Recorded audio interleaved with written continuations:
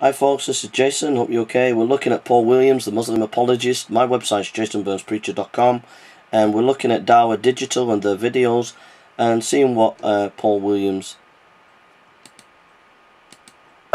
has to say about Christianity.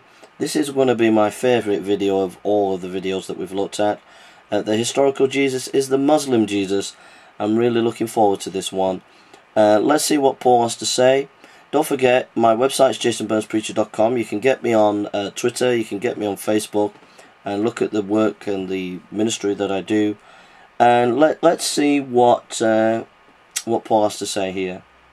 And don't forget, go to, just get it in context, go to Dawah Digital and subscribe to them. You can also go to my website, Jason Burns, YouTube channel, and connect with me as well.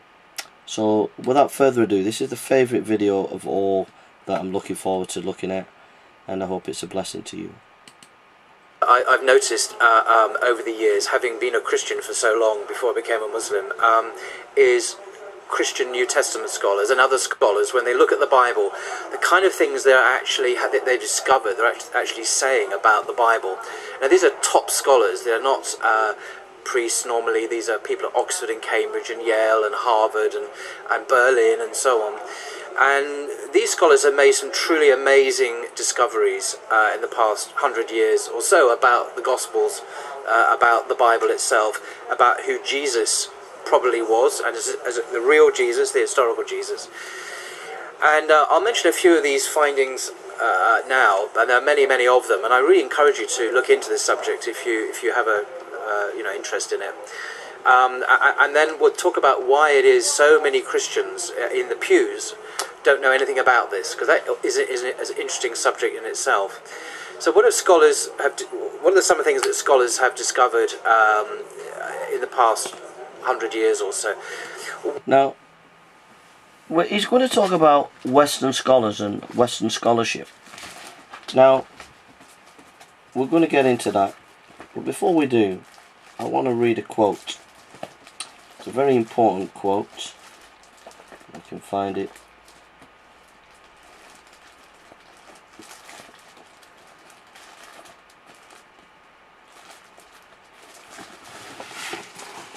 Sorry about this. But he's going to quote Christian scholars. And many of these scholars are liberal. They don't believe in the inspiration of the Bible. Right? And they come up the Bible with various philosophical and social theories, which we're going to get into in a minute.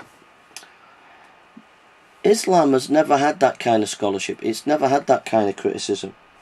In the book, A Short Fundamentalism, a short introduction by Malaise Ruthven, 2007, we read this about Islamic scholarship on the Quran. Higher critical scholarship of the Quran, using methodologies adopted from biblical criticism, is still largely confined to scholars working in Western universities. So sensitive is this area for Muslims that Ibn Waraq, a Muslim-born writer trained in Arabic who accepts the findings of radical Western scholarship, has felt it necessary to publish his work under a pseudonym name. The Egyptian academic Nazer Abu Zayed, who ventured to use modern literary critical methodology in his approach to the Quran, was forced into exile. Higher criticism of the Quran, where the text is deconstructed in accordance with methods developed by biblical scholars since the 18th century, is still very largely confined to scholars who are not Muslims. Examples include the work of John Wainsborough, Patricia Crone, and Gerald Horting, Western scholars of Islam who do not accept the traditional view of its origins as related in the earliest text. So they're saying that scholars who are critical of Islam are very few and far between, because they're silenced and they have to use names that are not their names. So here, Paul Williams is now going to go into Western scholarship and quote Western scholars, liberal scholars who criticize Christianity and the Bible. He's going to use a lot of them, and yet Islam doesn't have anything like that because it's been squashed. So it's a bit hypocritical him saying, oh, Christians and you need to go listen to these liberal scholars, But Islam would not want you to listen to scholars that are criticizing Islam. In fact, they'll try to silence them, and these scholars have to go and use false names to hide their identity so that they're not attacked or so that they don't lose their jobs. One of the things is, and there's broad agreement on this, is that the Gospels of Matthew, Mark, Luke and John are not written by eyewitnesses. And this is amazing. How can they not be written by eyewitnesses? They're called the Gospel according to Matthew, according to Mark, Luke and John. And there are many reasons why scholars no longer think they're written by apostles, actual disciples of Jesus. And I'll give you some of the reasons now, if you're interested. Well, one is they don't claim to be eyewitness testimony. They don't say, I, Matthew, or I, Mark, saw, so on. They're written in the third person. So in Matthew's Gospel, the person writes about Jesus, but not as a participant in the story, but as someone who is telling a story about other people in another time. And also they're written in Greek, and they're written in very sophisticated Greek. But the people... So he's, he had the book Bart Ehrman there, and he's given the impression that scholars don't believe there's eyewitnesses. Now if you look here on that video, it showed you the picture of Bart Ehrman, and Bart Ehrman is a very extreme critic of Christianity, and so that's the book, and that's the ideas that he's getting from. And he's saying that the Gospels are not based on eyewitnesses, and he's saying scholarship has found this out. Scholarship for about 80 years took that point of view, that there weren't any eyewitnesses in the Gospels. But because of this book and other books like it, scholarship's moved on. So Paul is not telling you the truth. This book has been a revolution in academic scholarship, where it's shown that the Gospels are based on eyewitness material. And there is what is called the technical term in Greek, the inclusio. And if you read the Gospel of Mark, you can see that it's based on the eyewitness of Peter, because it has what is called an inclusio. It has an indication that it's using eyewitness material. Now you'll find that detail and scholarly information about inclusio in Jesus and the Eyewitnesses by Richard Balcom, published by W.B. Erdman's. So the scholarship is there. Scholarship is moving. There were hardly any scholars who believed the Gospels had eyewitness material. There are a growing number of scholars, and it's more and more rapidly moving towards the idea that there is eyewitness material within the Gospels. And one of the reasons why scholars for about 80 years believed there wasn't eyewitness is because they had theories of community. And those theories of community were basically the Gospels were not written in the 1st century, they were written in the 2nd century, and they were written by communities who had an agenda. But because we found more and more manuscripts in the last 80 years, that theory is crumbled, because we can now date the New Testament in the 1st century quite comfortably, and nobody's arguing about that, or if anybody does argue, they're quite extreme in scholarship. So that's the first point. The second point is, recently, in the last 8 years to 10 years, there's been research looking at the Gospels from the Greco and Jewish context. And as we do that, we're beginning to see that in the literary context of 1st century Judaism, the Gospels were written as biography. And as we look at the biographies of the time, they were often tried to be rooted in eyewitness. So these are the things that are happening in scholarship, and Paul Williams is just not being honest with you about what's happening in the scholarly world. If you want to watch a resource, if we go to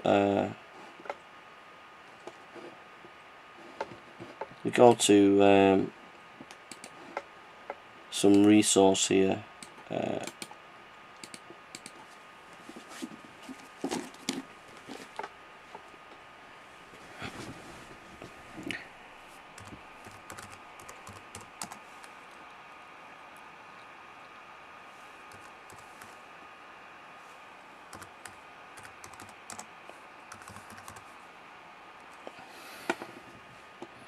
Let's see what Richard Balcombe says.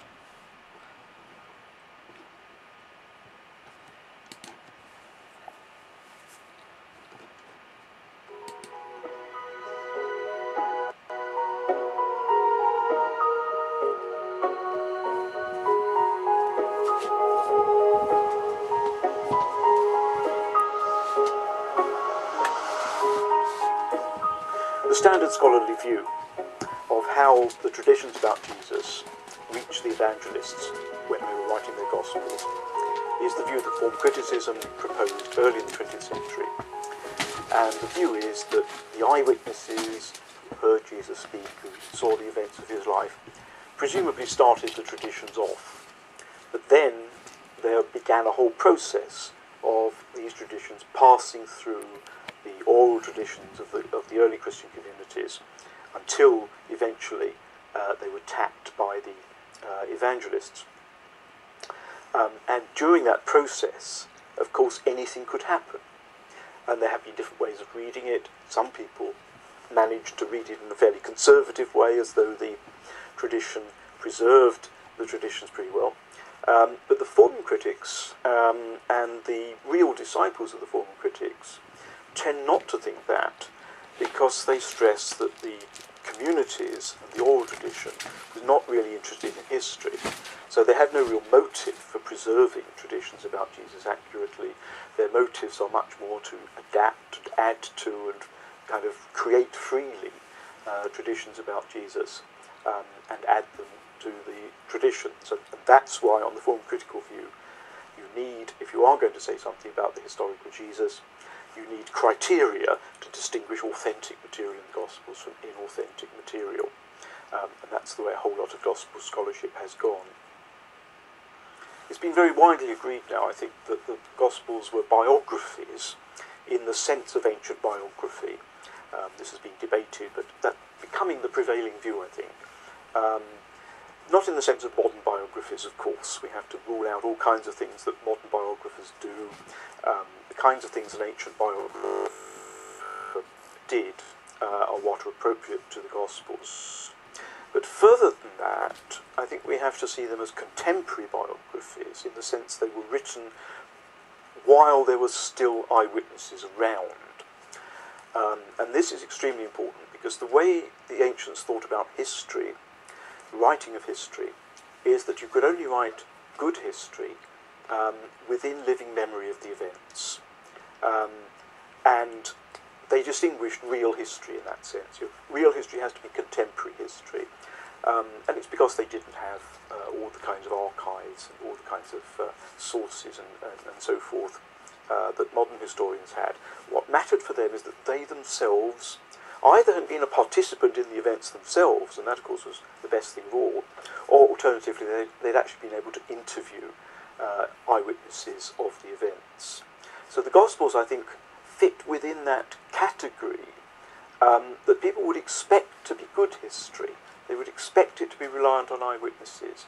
And they would, I think, be alert to indications in the Gospels of what the eyewitness sources of those Gospels were. The form critics regarded the Gospels as folk literature. And this is why they were insistent on a long process of oral tradition. They were thinking of the kinds of traditional literature that's passed down orally in societies over the generations. And that accounts for a lot of the way they thought about the Gospels. And it's partly why they denied that the Gospels are history or biography. They're folk literature. But I think most scholars now think that was a mistake. And if you compare the Gospels with the literature of their time, they turn out to resemble biographies, best of all. So I think we have to rethink that whole idea of what kind of thing the Gospels are, and if people would have expected them to be historical, if that's the kind of literary genre they would have identified when they first read or heard the Gospels, then I think we've got to apply the kind of expectations that ancient readers and hearers of historiographical literature would have expected. We have these fragments of Papias's lost work, sadly lost work. It would have been extraordinarily interesting if we had it. But we have just these fragments, one of which describes the way in which he himself collected gospel traditions for his own book. And although he's writing in the early 2nd century, we're not quite sure when, he must be describing what he was doing in around the 80s, around the time when the Gospels were being written. So there's very good evidence of how someone saw gospel traditions around the time when the Gospels were written. And what Papias says is that he learned traditions either from the elders who were teaching in his area, or people passing through and visiting. But what he would always ask them was, have you any teaching from one of the apostles? Have you got something that Matthew said, or something that John said? And Papias, in other words, seemed to think of all traditions as attached to specific names, so they weren't anonymous. The passage has often been read as meaning that Papias preferred oral tradition to written texts, and this, I think, has been a very influential misunderstanding. What Papias prefers is stuff that's straight from the horse's mouth, as it were, stuff from the apostles who were still living or who'd recently died. And oral tradition for him is more valuable because it comes from... We'll listen to some more of that in a minute. So there's one top scholar, and there are a number of scholars that have yeah,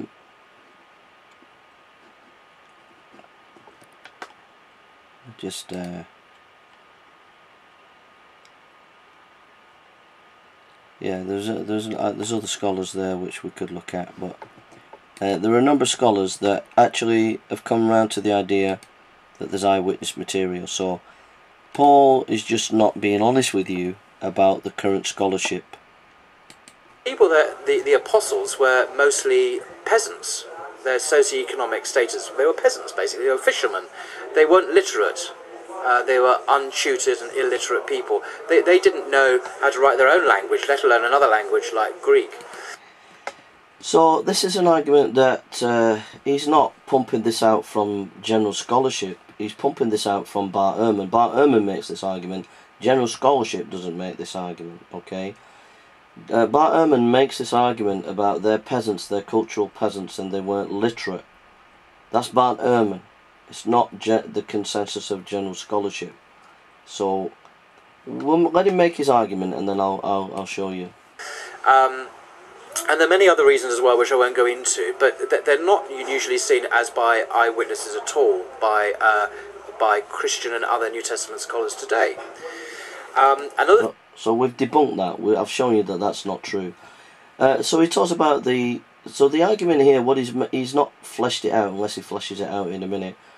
Basically, he's saying that Bart Ehrman is saying, look, these people were illiterate, so they couldn't have written the Gospels. Matthew was a tax collector. He would have most definitely had literary skills, writing notes and information about collecting taxes. So, you know, he would have been able to write. Luke was a physician. He would have been educated, able to write. Now the others, John, who was a fisherman, and Mark, who was a helper in mission. These fishermen around the Sea of Galilee were quite wealthy, and to the point where John is recognised by the temple, by officials of the temple. So, you know, it shows you that the fishermen were not as uneducated or without resources. If you're known by the temple, people at the temple, then you've got some influence somewhere. So you've got to be careful when you make these kind of historical arguments. You know, the fishermen around Galilee were quite wealthy. They did quite well. The fish there was spread throughout the ancient world. You could even get fish in Rome from Galilee. All right, so it was quite a productive area. and so they wouldn't have been as ignorant and as stupid as Paul's making out to be. So they could have written Gospels without any problem. When you go into the the other thing as well is Judaism had a long line of a priestly class that taught and trained its people. Jesus was connected to the priestly class. His cousin was John the Baptist, whose father was a high priest, a priest in the who had done temple duty. Now the priestly class were well educated and trained in literary activity. So there was obviously within the Lord Jesus' circle there access to literary training, and he even, when he's in the synagogue, he reads the Torah in the synagogue. So he had literary skills. So he spent time with the disciples for 3 years. He could have trained the disciples. The disciples were not as poor and as ignorant as they made out to be. They had potential to write Gospels. So I think that's enough to debunk Bart Ehrman here. And actually, if you do some research in literary education in the ancient world, you find a lot of facts. Like, for example, there were libraries dotted about the ancient world, public libraries that people could use and to be educated. There were also people who were private amanuenses who went and taught people. There was also slaves who were from other foreign lands that were very educated. A lot of these people became Christian, so they had education.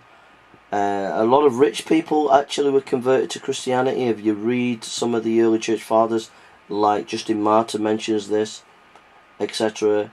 You even get it in the gospel, in the book of James, where James says, the rich people to behave themselves. So there was a lot of opportunity, a lot of resources there that could have helped to write Gospels. So this idea that Bart Ehrman has spouted, that they were ignorant, he's pushing it far, far, far too much. And Paul Williams is taking it on board uncritically. The thing is that they have discovered that there is a degree of literary dependency. So in fact, you can see that one gospel is copying from another. If you look deep into the detail, you can see that in fact Matthew and Luke is copying from Mark. There is interdependency, but there's independency as well. Even Bart Ehrman has said that there are independent sources, independent material within each of the Gospels. So it's a moot point. And you can see how the later Gospel writers have changed and edited the words of Jesus, of the words of the Apostles, and also given a different interpretation of the events that the earlier Gospels narrate. And that has told us a lot about... So he's using Bart Ehrman here again. He's not using like the main scholars. We would say that the four Gospels are like four cameras giving you different aspects of Jesus. That's why there are the differences. He's coming at it with a theory of community and that these have been edited and doctored. It's not coming from the evidence, it's coming from a theory of community. In fact, a book that you should read that debunks these kind of theories, the Bauer Herman theory of community, which is behind these arguments that Paul Williams is making. The Heresy of Orthodoxy by Michael J. Kruger is a book to read, and it will help you to debunk Bart Ehrman and his ideas and what Paul Williams is saying. Alright? It's by Apologist. Alright? Apologist. About the purposes and the intentions of the Gospel writers. I'll give you... I mentioned examples before. I just give you some more examples as well. In Mark's Gospel, the earliest Gospel, if you read it, Jesus doesn't really preach about himself. He preaches about something he calls the kingdom of God. And this is God's reign, God's action in the world, bringing his purposes to bear fruition in the world. And Jesus is like a prophet, he's like a Messiah. He calls himself the Son of Man. It's a mysterious phrase. But when we... It's a mysterious phrase that one of the references to the Son of Man is in Daniel, where it talks about the Son of Man comes as the Ancient of Days. The Ancient of Days is used as a title for God. So the Son of Man comes, which implies there is a divinity within the Son of Man in Daniel. So Paul Williams knows this, but he doesn't want to tell you. When we fast forward to John's Gospel, the last Gospel to be written, we see a very different Jesus. There, the message of Jesus is about himself. It's about his relationship with his Father, the Son and the Father. Jesus says things and does things you just don't see in the earliest Gospels. Even in Paul's main arguments that he often uses about Mark chapter 10. In Mark chapter 10 he says to the rich young ruler, "Follow me." So this debunks what Paul's saying about Jesus wasn't talking about himself. He talked about the Father, but he also said, "Follow me." That's in Mark. Now in John is like, if you imagine 4 cameras, the 3 cameras in Matthew, Mark and Luke are like looking at Jesus from a distance. The camera's looking at a distance, but now the camera comes right into the close-up, and that's what the Gospel of John is all about. It's like a real close-up to the inner workings, the inner heart of Jesus. And that's why there are differences, because it's more intense and close-up and intimate in its understanding of who Jesus is. And it's trying to give us a bird's eye view, 4 Gospels, a bird's eye view, a rounded view of who Jesus is. He says, "I am the way, the truth and the life. Before Abraham was I am. I am the resurrection of the life." He comes out with these amazing I am statements, which are unique to that Gospel. No other Gospel has Jesus say these things. So scholars have had to choose. When scholars are looking at are historians, and they're trying to work out what the historical Jesus, the real Jesus of 2,000 years ago actually said and did. What was he about? Who was he? And they've had to choose between the earliest Gospel, which presents a human Jesus who said and spoke and taught in a certain way, and a much, much later Gospel, which has Jesus say some amazing, exalted things about himself. And 99% of scholars have, over the last 100 years, have decided the earliest Gospels are more historically reliable. They give us a truer picture of who Jesus was. Now, I'll be intellectually honest there. There is a truth to what Paul's saying about the Gospel of John as opposed to the Synoptics. The scholarship has said the Synoptics, particularly Mark, is more historical than the Gospel of John. But it's not done on any evidence. It's done on a theological basis, because there's so much theology within the Gospel of John. The argument is going, it's laden with theology. There's very little historical material, and therefore it's not historical. That's been the argument. But it's not been done on any fair ideological or methodological critical analysis. And so this is the point about liberal scholarship. Liberal scholarship has come at it with a certain bias, and that scholarship has dominated for 80 years. There is solid historical material within the Gospel of John. There are at least 40 historical facts within the Gospel of John. There is actually in Luke an element where Jesus says, you know, only the Son knows the Father. So there is a glimpse that the theology and the glimpse of who Jesus is in the Gospel of Luke, Gospel of John, is the Jesus of the Synoptics, because it's mirrored in Luke with that only the Father knows the Son, which is basically what John is saying in its totality. But again, the Gospel of John, the reason why scholars are not able to access it really is because they are theory laden with ideology, and if they just stripped that away and went to the text itself and looked at the text without their bias and without their philosophical glasses, then they would find a lot of historical material in there, but it's because of their ideology they're not able to access the historical information. Craig Blomberg, who's an evangelical scholar, has written a book on the historical veracity of the Gospel of John, which I would encourage you to read. In fact, if we go to that, maybe we could find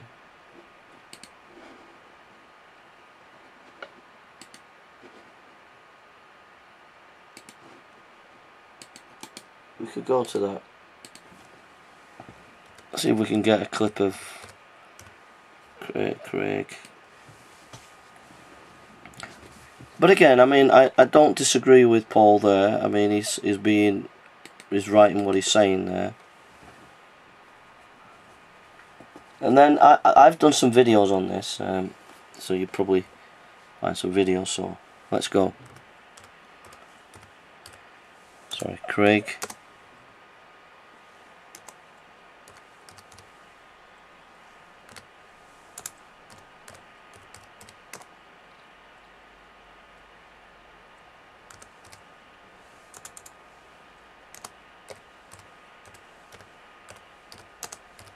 Of John, historical.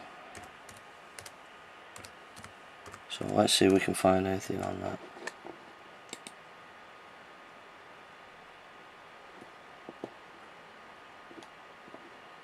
Yeah, there's a number of lectures there.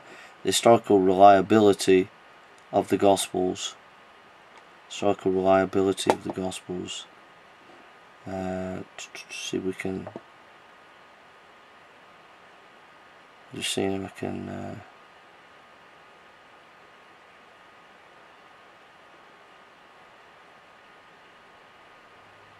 This guy's giving a review of the book, so we'll see what he says. So you can get this book, and this book will answer some of the questions about the Gospel of John.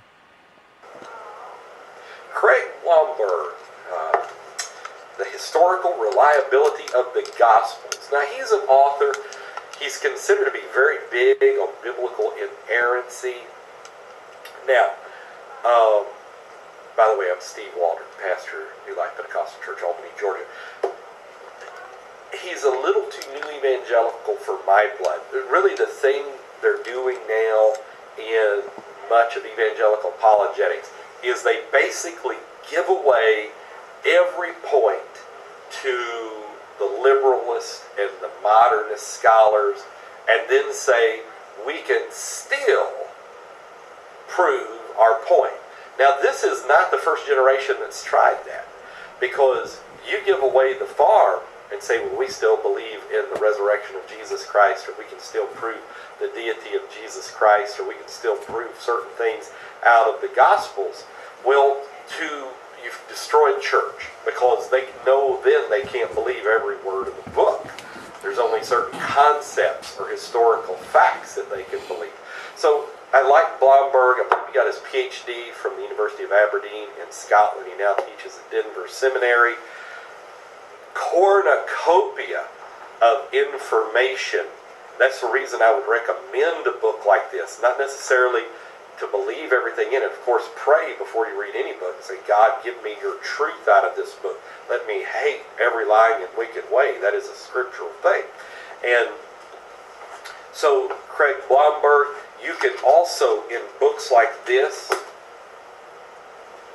in his bibliography, that's the real treasure trove, because you can begin to see other places that would have historical reliability, admonitions and encouragements in there as well. So Blomberg, of course, he's going to say that overall that you can believe the Gospels, that you can do this. He's very big in evangelical apologetics right now, writes a lot on gender issues and things. But he's going to give away the farm a little bit in doing so.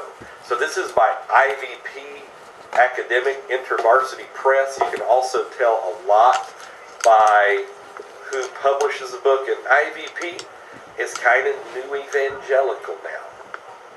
They're not sticking. They wouldn't be what's known as fundamentalist, and all the negative baggage that the term fundamentalism carries with it. But I will tell you, all it means is you believe the fundamentals of the faith. It started with the fundamentals by R.A. Torrey back in 1914, and it was sent out to like 800,000 ministers. So it's not a bad thing to be a fundamentalist. It means you believe in absolute truth.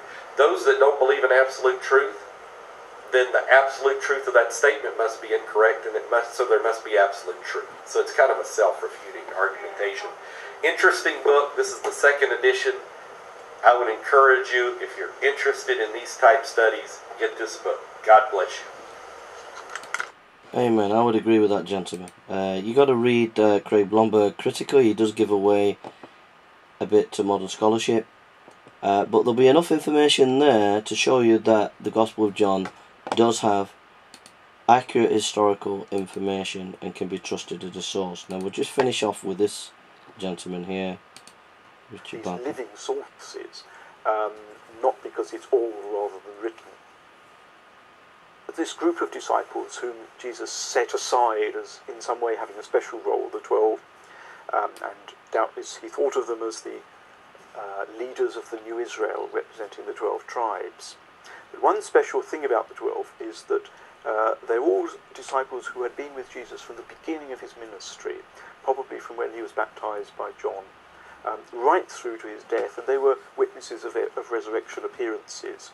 And this seems to have been the criterion of a full witness to the life of Jesus. The people who remembered this or that event, this or that saying, of course, were doing something significant for the early church, but they also wanted figures who had been around over the whole course of the events and could give, as it were, a sense of the whole story.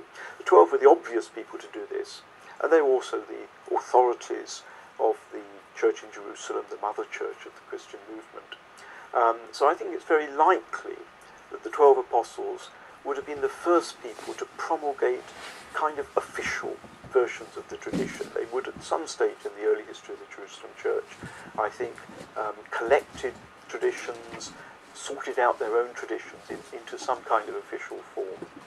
And I think that's also reflected in the way that the Gospels of Matthew, Mark and Luke give a very careful and detailed list of the 12. Most of the 12, of course, don't appear individually in the Gospel narratives, so we wouldn't have heard of most of them were they not for this list. And I think the Gospel writers are saying, in a sense, these are the credentials of the witnesses from whom the overall bulk of the traditional material we're writing has come from.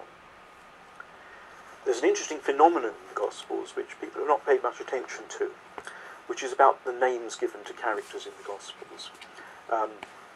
People in the Gospels who play important roles, like the 12 apostles and Mary Magdalene and so forth, are of course named, and that's what we would expect. But if you turn to the minor characters in the Gospels, people who perhaps just crop up in one story, they meet Jesus on one occasion, they are healed by Jesus on one occasion. Most of these characters in the Gospels are anonymous.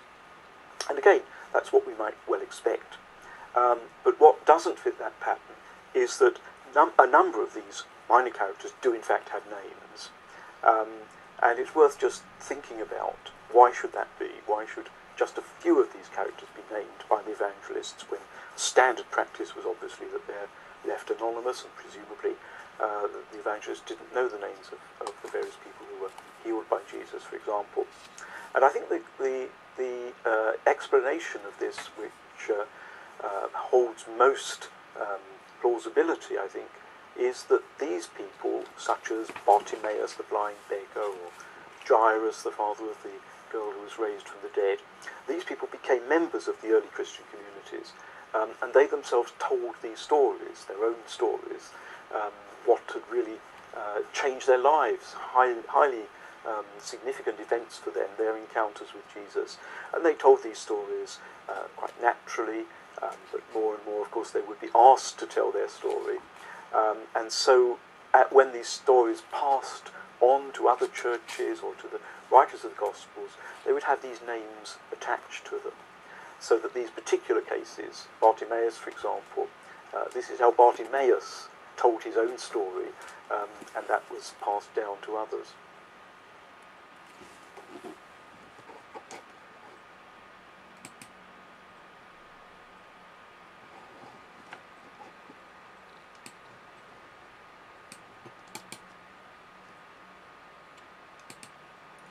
Sorry about that, I was trying to get a book from the windowsill. If you can see there. Don't know if you can see. But I've just dropped a lot of books there. So,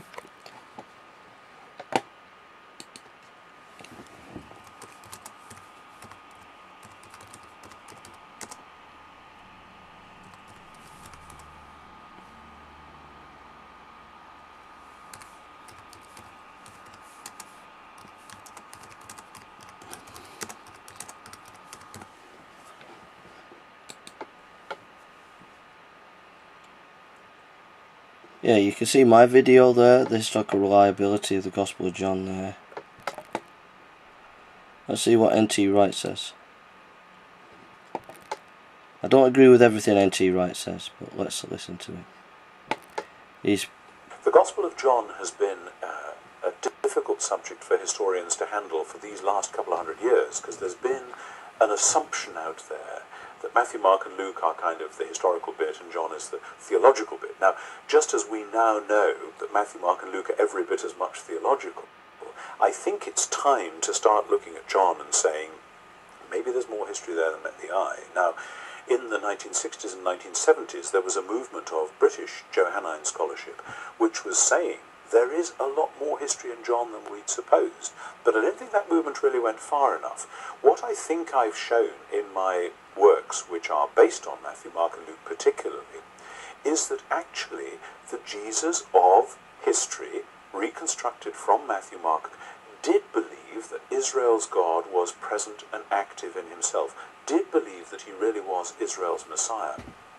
Because you see, when we read in John, Jesus saying, I'm the light of the world, I'm the bread of life, I'm this, I'm that. Just to say, I don't agree with everything N.T. Wright says, but N.T. Wright is one of the biggest New Testament historical Jesus scholars in the world today. So he's saying that we need to look at John in a more historical way. Alright, so I agree with Paul Williams, what he said, that, and N.T. Wright just said it, that scholarship has generally seen the Gospel of John as not historical. But like N.T. Wright is saying, there were certain theories of why scholars thought that way, and that we need to change those theories and actually come and look at the evidence afresh, and that's what N.T. Wright's saying. We have short-circuited the meaning of those phrases. We have thought that they meant, without remainder, I am the second person of the Trinity. But actually, I think if you had been present with, say, Simon Bar Giora at the last stages of the Jewish war in 70 AD, if you'd been present with Bar Kokhba in 132 to 135, I think he'd have said, I'm the light, follow me and you won't walk in darkness anymore. I'll give you the bread of life, you come to me, you'll never be hungry again. This is Jewish messianic language. I don't think it means I am some supernatural being. You know, I think we've misread John like that. Now, I haven't done all the work. Now, I would disagree with him there. I would totally disagree. But what he's saying is, this language of I am the vine, I am the bread, that there is a possibility of looking at it in its historical context and seeing it as historical. Okay? But I would disagree the way about he's going about it. But, you know, it just shows you that to say that the Gospel of John is not historical, there are possibilities of seeing that there is a historical information that we can use there. To follow this through. But one other insight which I've struggled with sometimes, but I think is true. What we have in Matthew, Mark and Luke comes out quite neat in chunks of about 10 or 14 or 15 verses, usually, some slightly longer. That's why it's so easy to find bits to read out in church. If you want a nice little chunk, it'll come away clean. And there's another bit, and there's another bit, with little connections between. Very hard to do that with lots of John. Some of those discourses in John seem to go rambling round and round and round like this. I once saw a world-class actor do a performance of John's Gospel from memory, and he said at the beginning, he said, sooner or later in this performance, I'm going to forget where I am. He said, I've got a little copy here, and I will look at it. Sure enough, halfway through chapter 8, he just got a little bit lost, just checked it out, carried on. Didn't happen again. And that's because I think John's Gospel has not been shaped by the church telling the story so often that it fell into an anecdote form, a nice easy thing, and this bit so that it just made sense like that. I think John's Gospel grows out of the memory of a man who has been praying over this stuff again and again and again. I can't prove that, but it makes quite a lot of sense to me. And within that, of course, his life of prayer and preaching and devotion and holiness has coloured the way he says it. But I think John's Gospel goes back, as John A.T. Robinson said, to source rather than to sources. And that when we look at that source, it really does turn out to be Jesus, as whoever wrote John chapter 21 says. So, I don't agree with a lot of what he was saying there, but what N.T. Wright is saying there is that as modern scholarship has not looked at the Gospel of John as historical, that it's time to reconsider that for many reasons that he gives. Blomberg gives other reasons, N.T. Wright gives other reasons, but it's showing you that when Paul Williams saying that scholarship has completely discounted the Gospel of John as historical, that there are scholars now beginning to question that. And John, for example, gives a highly interpreted account. It's almost as if John believes that Jesus is the light of the world, so he puts these words in Jesus' mouth. And this language of putting words in someone's mouth is the language that scholars use.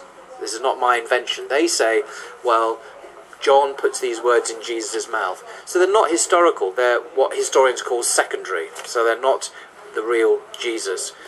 So again, I would say a lot of scholars, even people like N.T. Wright, and even people like Blomberg, who are people who will be more to the right than to the left of scholarship, even they are tainted by theories. A lot of these things come with theories of community. I keep saying this.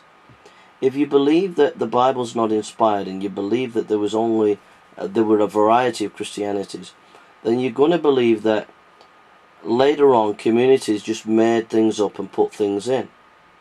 But if you believe that Christianity is true, and you believe there was only one Christianity, then you're going to believe that there were eyewitnesses and they told you what was there. And it's because of your theory that you come to the conclusions that you come to. If you come that the Gospels were written by eyewitnesses, then you will find that they make perfect sense. They look at them from their perspective. If you come in a theory of community that there was no such thing as one Christianity but a variety of Christianities, and therefore communities made this up, then you're going to come that things were added and that are not original and historical. But the point is, when we do historical analysis, when we look at the historical times, we find that the Gospels fit into that framework and into that time. And that's where the scholarship is required, and that is where the Gospel of John should not be rejected as not historical information. It is historical information and can be verified as such in looking at the various archaeological and other literary texts of that time. who is the real Jesus according to most New Testament scholars? Well, he was a prophet. Historically, Jesus was a prophet of God. I would agree with that. Also, they believe that he was... I would agree that this is what scholars say. He believed himself E.P. Sanders, for example, to be a Messiah, an anointed by God. And an eschatological prophet as well. So someone who taught, like the Old Testament prophets, to repent, return to God, but also about the end times. Eschatology means to do with the end of the world. So Jesus was preaching about the end times, and he was calling people back to a renewed and purified Judaism. Now, does that strike Muslims as vaguely familiar? What does the Quran say about Jesus? It says that he was a prophet. It says that he was... But a lot of the scholarship that has come to that conclusion is reductionistic, and that is to say,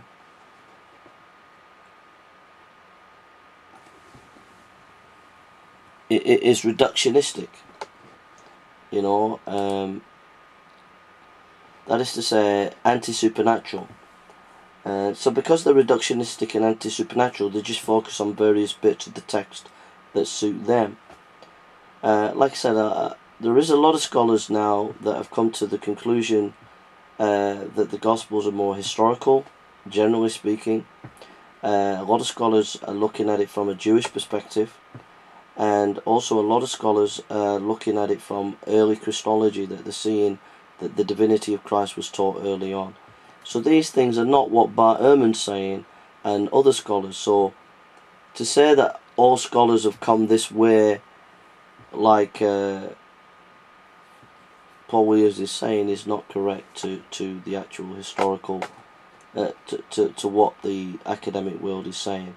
I've tried to be honest about what Paul Williams said, and I've even given way a little bit to one of his comments, but I hope that's so that's Paul Williams.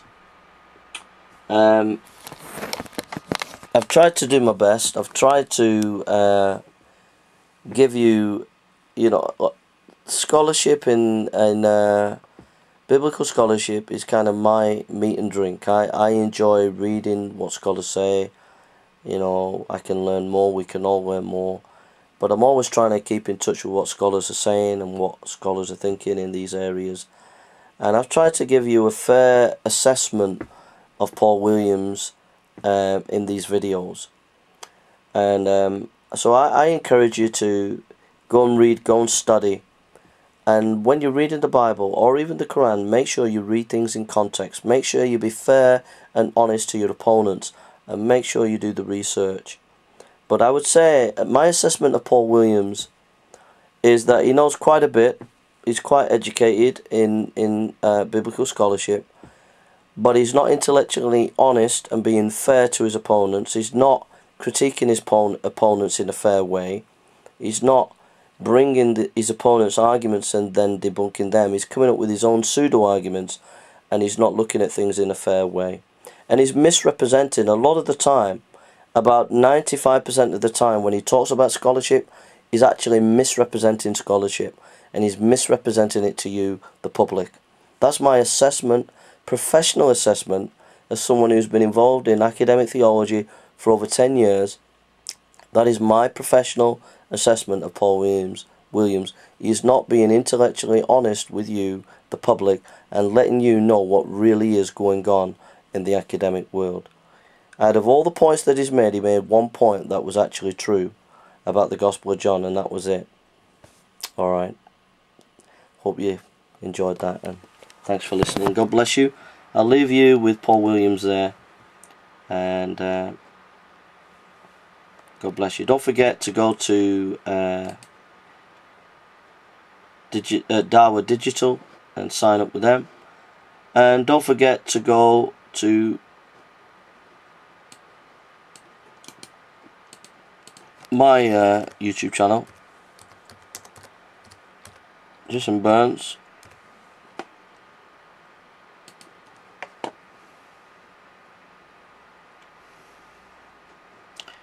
So this is my YouTube channel. So don't forget to sign up with me as well. And follow me as I'm street preaching and preaching. And so this is my website there, YouTube channel, and you can see me preaching in Manchester and around the UK.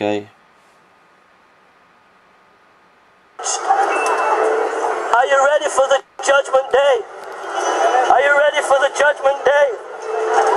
Are you ready for that day? Jesus said, I am the resurrection and the life.